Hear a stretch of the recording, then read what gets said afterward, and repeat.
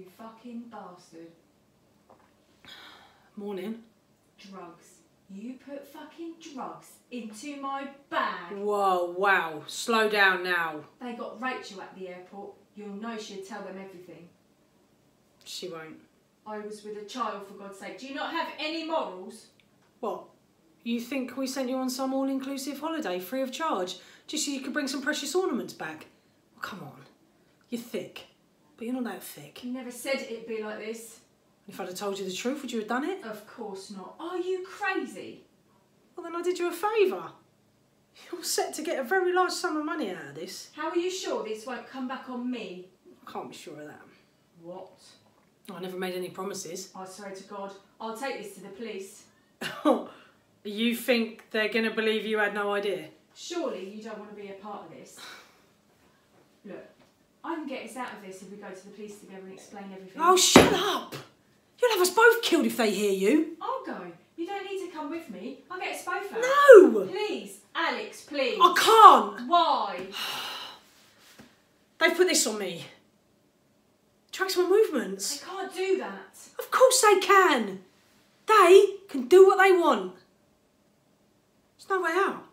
I'm going. No, please, let's stop. Just wait. They'll have me killed.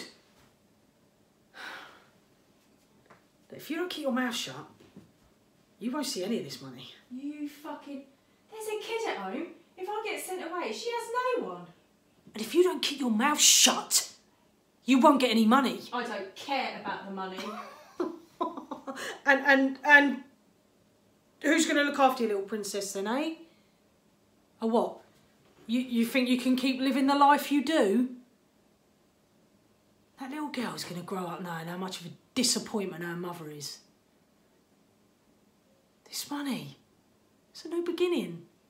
For you and for her. Don't you dare bring her into this. Well, you need to calm down. They stopped Rachel, you know, at the airport. She'd be under investigation. She isn't going to take the rap. Really? And that doesn't bother you. They're onto us. They're onto you. This whole operation will be uncovered and then you're all going away. You have no idea. You think we did all this messing around just for you two? There were loads of mules. And they all got it through. Now you listen.